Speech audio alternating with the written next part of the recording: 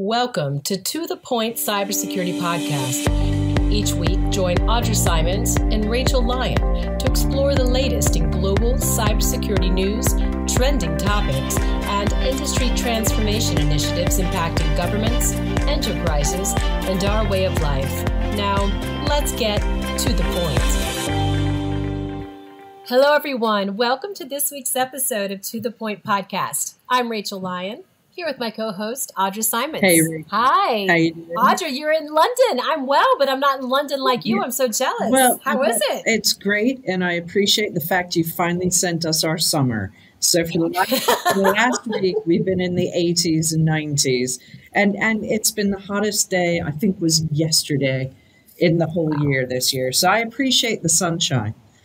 So thank you. Wow. Awesome. Anything I could do to help sending it from Texas, I'm happy to deflect it all day long. And so I'm so excited today for our guest. Every guest we have, I learn something new, and I absolutely know that that's going to happen today. Please welcome to the podcast, Dr. David Bader. He's a distinguished professor and founder of the Department of Data Science in the Ying College of Computing and director of the Institute for Data Science at New Jersey Institute of Technology. He's a leading expert in solving global grand challenges in science, engineering, computing, and data science. Wow. Welcome to the podcast, David. Thanks, Rachel. Good to be here today with you and Audra. Looking forward to talking about cybersecurity. Love it. So, all right, Audra, I know you got the first question today. Could we jump off? I'd really like to start by talking about how open source tools can support data analytics. And I know that you said on the side a little bit around how you can use some of the solutions to discover vulnerabilities in open source. So could you kick us off in that direction? Audra, thank you. So as you know, we've discovered in the last couple of years some major exploits dealing with open source software and libraries included in many packages. And this impacts our servers, it impacts our networks, even our printers. It's really, really scary to think about. And often the open source software is a supply chain of software that we use in many applications, even in firmware on our devices.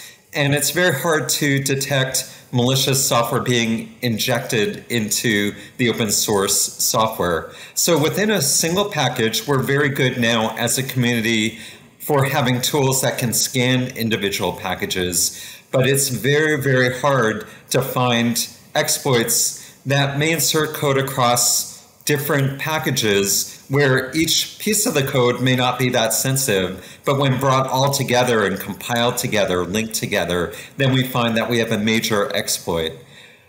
We at New Jersey Institute of Technology, in partnership with Accenture, are working on tools and algorithms that are able to look at the open source supply chain of software and detect those vulnerabilities and be able to protect against those exploits. Very, very exciting project at hand. How are you actually linking up across the multiple packages to actually be able to work out when something that looks harmless becomes evil? Great question. So we're focused on a major source of open source software, namely GitHub, and looking at tens of thousands of open source packages that are used in everyday applications, commercial and business applications, and some of the most impactful projects that are often used by industry.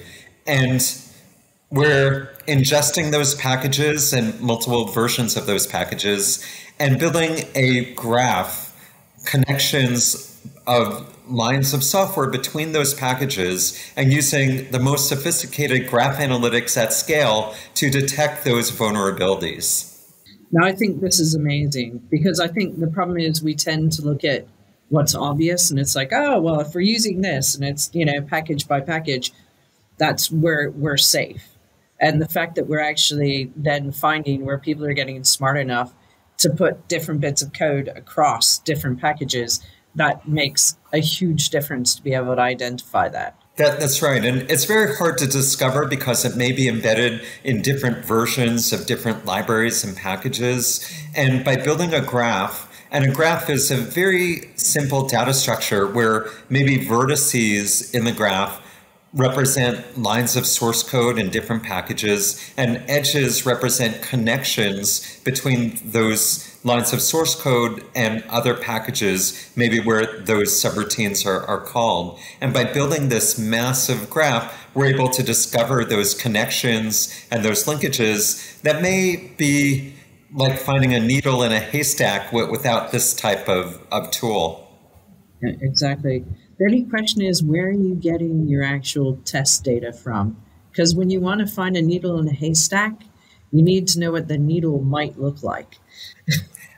That's correct. Well, we have decades worth of experience building some of the largest graph analytics at scale for the enterprise to discover not just one needle in a haystack, but many needles in haystacks made of needles as well.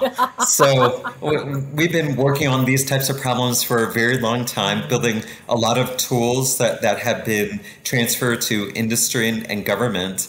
And we're able to create better algorithms with fidelity to be able to find those exploits. We already know of some in past.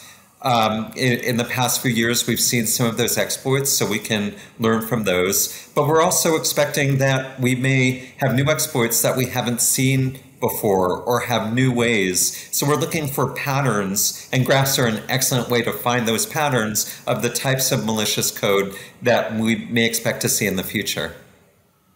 So moving on, but still on the topic of open source, how will open source technology impact the democratization of data? That's a great question, Audra, and I'm very passionate about democratizing data science tools so that anyone in any place on any system is able to perform the really complicated calculations that normally only large enterprise could do.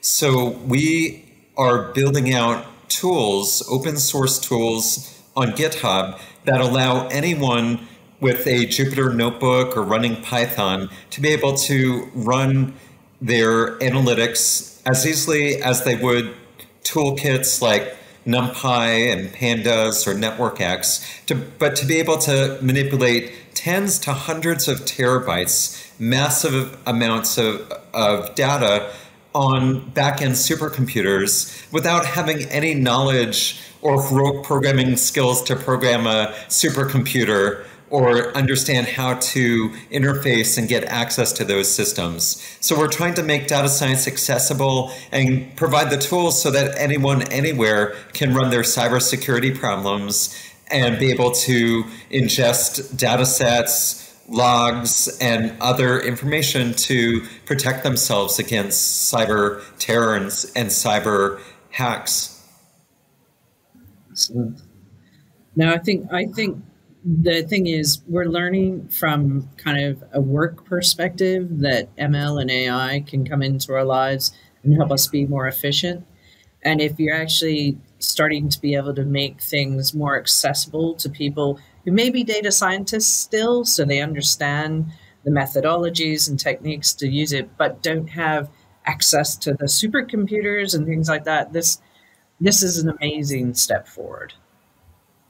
That's right. And as you see, learning large language models, for instance, ChatGPT, Bard, and others, requires millions of dollars and massive special purpose-built supercomputers and proprietary libraries to be able to create those models. And what we would like to do is provide the tools so that the broad community can create their own models and not have to rely on having a budget of millions of dollars and access to new processor technologies to be able to do the same learning and the same capabilities. So we're really, really passionate about open source and the democratization of these types of tools. That's wonderful. So in terms of talking a bit more broadly, so moving away from kind of chatting around open source particularly. But looking at how you apply data analytics to cybersecurity, where are you seeing the areas that you can really make the biggest inroads? In cybersecurity, there are many types of data sets that we can employ. So for instance, I'll talk to you about some of the problems that we've worked on in the past. One is understanding cyber threats to our organizations. You know, mostly what happens today is that something egregious is detected. We find that our IP has been exfiltrated. We find that our perimeters have been encroached. We find that there are bad actors that perform malicious damage to our corporate data sets and so on. And we then try to discover, how did those actors get in? What did they see? What did they touch? What did they damage? What did they take? And this all happens after this egregious event. Exactly. Now, that's great for a CISO to try to discover, but what we would like to do is get out in front of the problem. We want to be able to detect these types of activities before an egregious event happens. So rather than forensic analysis of our data sets, where we would like to go is preventative analysis, to be able to have situational awareness and the types of streaming analytics in near real time that tell us that there's an activity about to happen so that we can defend against it and push those packets out of our networks, prevent them from coming in before those egregious events happen. But again, what are your common kind of use cases that you're focusing on? If you're preventative, what are you looking for? We're looking for malicious actors, ones that may come in and sit on our networks for an extended amount of time. For instance, advanced persistent threat, APT, or other types of actors that will burrow in deep into our networks, hop around our networks, and lay in wait until they can touch and exfiltrate data. We don't want them there in the first place, and what we try to do is build tools where we can detect those penetrations and also give attribution to where they're coming from and be able to defend against those. And also to do it not with the old methods that they've been able to attack our networks on, but to be able to protect against methods that we may not have seen yet. So we're trying to protect against behaviors where we may not know what that behavior looks like. Okay. Now that very interesting. I'm very pro, we call it going left of the boom. So stopping preventative, stopping it before the boom happens. Right. And that's right. So in terms of advice for organizations who are looking to use data analytics to improve their cybersecurity postures, what kind of recommendations can you make? So first, I would look at the best practices of security and privacy within organizations. And that goes down to training individuals. Often the weakest link in many organizations are us, the humans. Our workforces, I'm even guilty of getting an email and clicking on a link too fast before understanding where that link is coming from.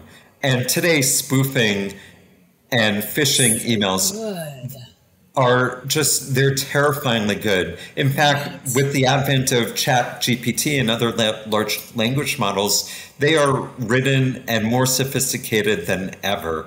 So we have to get better at automatically marking external emails, on marking suspicious links, and training ourselves as humans not to just quickly click on the first thing we see in front of us. Exactly. What's really interesting about that is previously, depending on language, there were lots and lots of spam emails and spoof emails and those sorts of things going out there.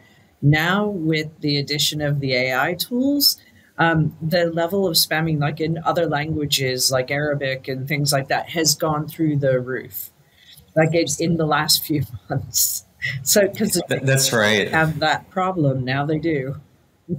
So just as they're getting more capable, we need better tools to detect AI-generated messages and better tools to detect these types of attacks clearly. So can I ask, in terms of like, what should organizations be concerned about around this area? Like, what, in terms of their posture, in terms of AI and that sort of things, what should they be concerned about? That's a great question. I think what AI gives are methods for the attackers to evolve much faster than before in the types of attacks that they have. Rather than having to have individuals carefully craft single attacks against weak points in the organization, a network, an individual, now they can have a massive attack across every surface, every part of the surface of the organization, every individual. And it's with that scale that now we have to also escalate our defenses, and we have to be much better at recognizing that it's not just one directed email coming in, but now we have 10,000 directed emails coming in. And we have to be able to protect against this higher rate, this higher onslaught of potential vulnerabilities within the organization. So I think it's that scale and that detection where we're going to have to increase our ability to look at things that look really, really innocuous, but may be a Trojan horse or a very sophisticated way for an attacker to gain our credentials. So in terms of your predictions around this and where things are going, because things are changing very rapidly, what do you actually predict for the future of data analytics in short, medium, long term? You know, how do you think it can be used to kind of enhance or take away either side? But where are you seeing the future going? I think data analytics is off to a great start. This is going to be an area with rapid growth. We already saw the boom of generative AI, and with ChatGPT emerging last November, December publicly, really changed the way we think about our workforce. It changes the way we think about hiring. It changes our cybersecurity posture. It changes our risk profile. And I think we're going to continue to see data science evolving rapidly, like a Cambrian explosion of new ideas, algorithms, techniques that were really at the start of several years of this rapid change. So we're going to have to hold on, we're going to have to enjoy this ride and know that we're in a time of great transition and turbulence when it comes to data science and AI. Absolutely. But I think this is like the new internet, if you know what I mean. Because when the internet came out, it was created for particular reasons. They thought it would be very academic and that sort of thing. And how it ended up being used was something very different. And I think AI will probably run that path as well. Correct. We are certainly in the hype stage of AI and generative AI right now. And I think comfortably in the next couple of years, we're going to see where generative AI has some incredible uses, but also we're going to see some places where it has incredible failures. And we've already seen some, for instance, in the legal system, as ChatGPT makes up references in cases argued to the Supreme Court, and as individuals get caught cheating on writings that use ChatGPT, that again takes liberty with the truth. These types of hallucinations, the bias within the results that we're getting today, the data pollution that can occur within training sets, these are areas where we need to be aware and understand and always push towards AI that is explainable, that is fair, that is equitable. And that's going to be a constant challenge to figure out how to do that and how to give these detailed explanations for how we arrived at the results that we're seeing out of generative AI. So in the work that you do, we'll go on to the positives, but I'm continuing on the negative side just at the moment. In terms of data poisoning or the poisoning of data sets in order to, like, flipping labels, doing all that kind of thing, how much are you seeing of that happening today? That is certainly happening today. And as we see such a profound effect on businesses and competition, that it is just natural to find those types of attacks taking place. For instance, there may be competitors, whether it's companies within a particular sector, or even if it's countries, nation states. We see this type of attack that is very hard to detect, but can have profound effect on our cybersecurity and our defenses, whether it's national security or organizational defense. Are you able to provide any examples of like data poisoning attacks that you're aware of? I was aware of the Google anti-spam, where the data set was poisoned and therefore spammers were able to send out undetected emails that were definitely spam emails because they had actually changed the labeling in the data set or polluted it to make it more noisy that they just weren't getting stopped. Well, one area that I've seen is in self-driving cars that use a lot of AI to be able to detect from their sensors what's around them. And there have been cases of stickers being placed on, for instance, stop signs or other street signs that cause the AI to mistake a stop sign for, say, a green traffic light. And so we have to be very careful in these technologies because they can have real-world consequences and affect all of us. So that's an area where we're going to see, as we've witnessed before, malicious acts to try to taint the learning in these data sets. So is there any way, like in the work that you're doing, that you look at how you can protect against that? Yes, so one area is to include more explainability within our AI systems. And I tend to think that we need to include both machine learning tools along with knowledge graphs and real-world data to really support that explainability behind the answers that we get out of AI. And there may be other features that get incorporated into our neural nets to be able to give rational explanations that a human, that a layperson can understand as to how it arrived at that decision. And I think that will go a long way to try to understand how models have been tweaked and how they've been changed that could have disastrous effects, or also there are models that are tweaked to try to make them more fair. I just saw, as you probably did at DEF CON, this meeting where there's hacking or trying to abuse ChatGPT to get it to say things that are a little bit controversial or incorrect.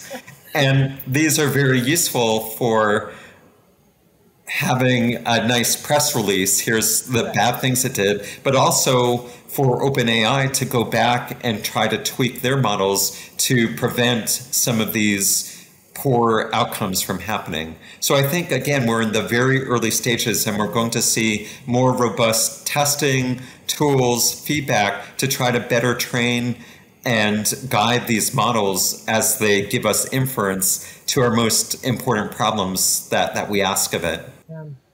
It's I'm always interested in the regulation aspects, right? It's how do you regulate the unknown, basically, and particularly with AI when we don't know all the applications to come, but it's all driven by data, right? I mean, how do you regulate that in a meaningful way? That's right. And that's a very hard challenge. As you know, leaders in the committee have come together to call for first a moratorium to understand the regulation. And these technologies are also being used in highly regulated industries such as healthcare and the financial sector. And these are areas where we really do need to understand how to regulate them. And this will be an ongoing conversation. It's very hard to regulate technologies where we're not even aware of the full extent of the capabilities of these technologies. And also, we have to have conversations among individuals in this country and around the world on what is it that we allow for our data, to how it should be used now or in the future. There may be uses decades from now from data generated today that aren't even imaginable. And we have to understand how we're going to regulate today those potential uses 5-10 years down the line. Yeah. So is self-regulation an option here? I mean, we've talked about self-regulation in other areas of technology and how that went. I saw some article, I think Google CEO had made an AI pact with the EU about voluntary behavioral standards prior to them implementing the EU AI Act. And I just thought that was an interesting perspective as we kind of relook at that whole process and how it could work. That's right. But I think self-regulation for AI right now is going to be very challenging. Many companies are moving forward with AI in leaps and bounds. And one of the reasons is it's an existential threat. If their competitors are doing it and they're not, then it will be, it could be the end of their company. Right. I've had conversations with many CISOs who are looking at how to mitigate the risks while allowing the company to experiment and move forward, understanding that the regulations may be put into place in the future, and how to do things that will keep the company competitive while not creating that much of a risk in the future. But it's a challenge that we have, and never before in the technology sense have we seen such a dramatic change in such a short period of time. So I believe that the next 2-3 years will be a time where we come to terms with what is going to be the right best practices, what is the right amount of regulation by government, what's the right types of self-regulation as we weather not necessarily a storm, but this dramatic change and new excitement that we see from these new AI models. Absolutely. So can we jump onto the positives on AI? Let's do the positives now. So AI-enabled data analytics. Like, how are these technologies helping teams to understand more data and faster and more efficiently? Those sorts of things. Like, what are examples where it's going to change how we can absorb and understand and use data? And can we put this into a little bit of context too, by the way? I was with the latest data creation for 2023, I believe, is 120 zettabytes, which is like a 23 zettabyte increase over the year before, which is like what, 120 plus like 21 zeros. I mean, it's mind-blowing how much data there is. So I just want to put that in context with that huge question that is Audra. Right. The amount of data is just unfathomable, and it's growing every single year. And that makes it very challenging for us to keep on top of tools that can manage these types of massive data sets. One area that I am working on is democratizing data science at this large scale, creating open source tools where anyone, any organization, anywhere around the world can readily ingest and process massive data sets beyond the capabilities of enterprise and commercial tools. So imagine you have tens or 100 terabytes today would be a large size. It's not yet zettabytes, but we do have hundreds of terabytes that you'd like to be able to pick up, manipulate, process by analysts who speak in Python, the lingua franca of data scientists, and maybe they know how to use NumPy and Pandas and NetworkX for graph analytics, but these data sizes would just overwhelm their tools. They would never finish loading in their data set, yet asking any questions about their data. So I'm building out, along with partners in Department of Defense, a system open source called Arcuda, which is the Greek word for bear. And this system is in GitHub. You can find it at the Bears-R-Us repository in GitHub. We've been working on this the last several years to allow individuals and organizations to be able to ingest and basically replace NumPy and Pandas and NetworkX with the Arcuda tools and our specialty for graph analytics in a data repository or a data toolkit called Arachne, the Greek word for spider. So with Arcuda and Arachne, we now have dozens of analysts ingesting tens of terabytes of data and being able to manipulate those data sets in near real time just as easily as they could on their laptops. Wow. This really makes data science accessible. And we also use supercomputers and we use advanced computing techniques. We're using an open source compiler from HPE called Chapel that allows very productive coding by my research group and developers. And through our hard work, others are able to just turnkey use this solution. So we made supercomputing accessible and really democratized massive scale data analytics so that anyone, anywhere has the ability to look at these great data sets that we often find in cybersecurity problems. Wow. That I would agree. that is super wow. But the question is, so what you're enabling does enable people to actually understand the outcomes? Is it step by step? Because at the moment people have like adopted things like ChatGPT, but a lot of people don't understand what's under the bonnet or, right. under the hood, so to speak, in American. They don't know what the engine is. That's right. So we use Python or their Jupyter Notebook as their productivity portal. And just as easily as they'd write a few lines in Python, maybe using NumPy and Pandas to ask their questions of their data or to get results, they can do that just as easily in their same notebook, but connected to Arcuda, the software framework that's open source that we built out. So any data scientist who's very comfortable in their current working situation now can use a supercomputer with Arcuda and Arachne.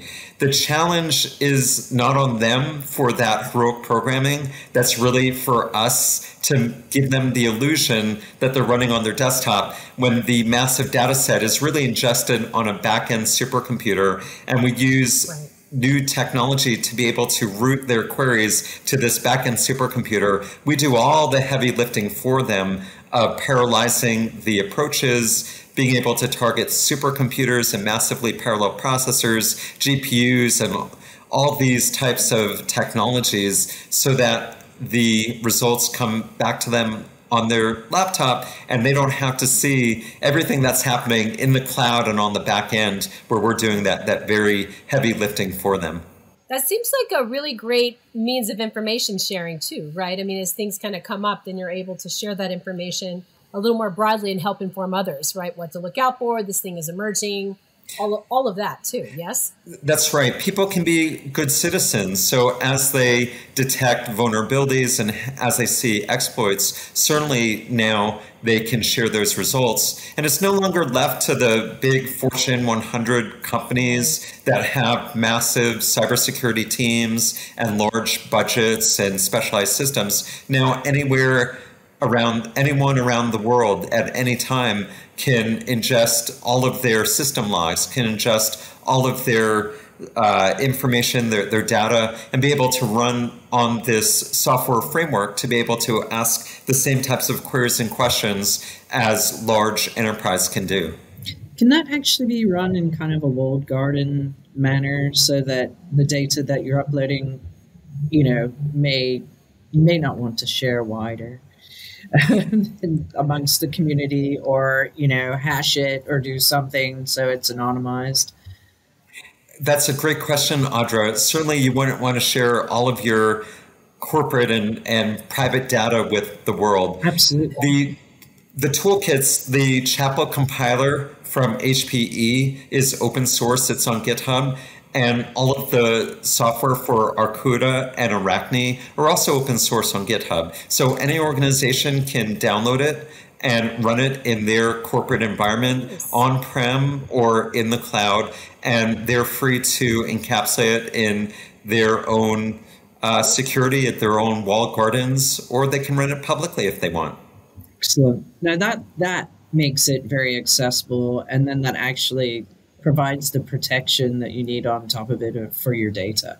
That's fantastic. Right. In fact, we built it with open source in mind so that others could use this in any way that they would like, and also contribute as well new analytic routines, new performance optimizations, new algorithms. But by doing it in the open source, it becomes a trusted toolkit. Anyone can view the source code and understand what it's doing. And we make it very accessible because our goal is really to democratize the ability to analyze these massive data sets. We think for cybersecurity to really take hold in the next few decades, everyone needs to be able to understand these tools and tooling. And as we have data created in every industry, in every sector, across every part of the world, from the edge to the cloud, we're going to need tools that we can deploy to really protect data. And as you know, data is the new air, data is the new oil. We're going to have to protect everything everywhere. Yes, exactly. Just for out of curiosity, how long does it take to build something like this, David? I mean, it sounds like a massive undertaking, but so beneficial to so many in providing this really invaluable resource. But I mean, is this like 6 months, a year, 5 years? I mean, how long have you been working on this? We've been working on this since about 2019, 2020. So it's a labor of love the last few years. And we have support from the National Science Foundation to build out this software framework in the last couple of years. And the project is joint with Department of Defense, and the initial vision and contributions did come from collaborations with the DoD. And I want to call out one of the visionaries that I worked with in creating the system, Mike Merrill. Sadly, he passed away last year, about a year ago in November. And I really want to recognize him and his vision for building the system to make these data science tools available. In fact, Mike had a brief illness, and up through his last days was really trying to make sure that Arcuda had a foothold, that we were carrying on this vision that we created together to continue developing these tools. So in Mike's memory and for his passion, I really feel personally that, Mike and I developed many tools together over decades in the past, and this was really something that we wanted to carry on and be a lasting legacy to his memory. And this is an amazing legacy to be leaving behind for the whole world. That's incredible. Truly. Yeah, it's because it's these kind of resources, right, that can be game changers for so many organizations that just wouldn't have access, wouldn't be able to do any of this, and would just kind of be finding their way through. So that's fantastic. Wow. Right. So we're very glad to be able to continue developing these tools. And again, we can't do it alone. There are contributors to the project. There's a team that we work with and continue to build out these tools. And also, I should give a shout out to HPE. They acquired the supercomputing company Cray, where the Chapel compiler first formed, and was developed under a DARPA program about 20 years ago to make these types of activities more productive. And the team at HPE, led by Michelle Stout, has been really fantastic on making Chapel the best that we can achieve in terms of performance and capability. Wow, that's exciting. Don't you just love technology? So one last question for me. Considering where the world was when you started working in this kind of area, looking at machine learning and AI and that sort of things, how much has interest gone up in the last year in your career? Wow. It's like, here, have our money, build stuff. Right? Exactly. That's a fantastic question. So in 2019, I moved from Georgia Tech, where I founded the School of Computational Science and Engineering, to New Jersey Institute of Technology, because I wanted to be in the center of where data was happening in the New York City, Newark, New Jersey metropolitan region. It's a hub for healthcare, for finance, for transportation, for entertainment, for security, and all of these areas. And I founded the Institute for Data Science at NJIT. And this was an activity that brought together centers in cybersecurity, in big data, in medical informatics and fintech and other areas. Quite an exciting area. And then in the fall of 2021, I co-founded a Department of Data Science at NJIT and new academic degree programs so that we now have a bachelor's, a master's, and a PhD in data science. We thought that this would grow by a few students per year, that this was an exciting growth area, and it's really phenomenal. We are just increasing the enrollments at our university. This fall, the university is growing while many other universities are shrinking. And a big chunk of that growth is in data science. Our programs are being sought after left and right. The Wall Street Journal just named NJIT the #2 public school in terms of their ranking system. And we are really quite excited because data science is really at the core of many sectors, many areas, and it's a growth. Right now, we are seeing many students demanding courses in data science, whether they're a data science major or whether they're an architect or a chemist or come from any other area. We see data science as really being critical to that education and that thought process. So in the last 6 months, that's increased by giving it jet fuel right behind it. And with the advent of ChatGPT and the popularization of large language models, we see no end in sight for not only the demand, but the need for those who understand data science. It's the most needed job in this region. There are just thousands upon thousands of jobs open for those who know data science and also cybersecurity. So we're really glad to be at the nexus of training the next generation of our workforce. So That's exciting. Yeah. So how did you get into this? This is also one of our favorite questions. Like, how did you get your start on this path, David? Oh, that's a great question. So I've always been interested in some of the most capable computing technologies. Back when I was 3, probably 1972, was the first time I ever touched a computer. And we used to have, a terminal at home, a 110 baud acoustic modem, and I was able to learn to type and transform my dad's RAT4 programming on programming cards between mainframe computers. And then I really got interested in parallel computing and high performance computing technologies through the early 1980s.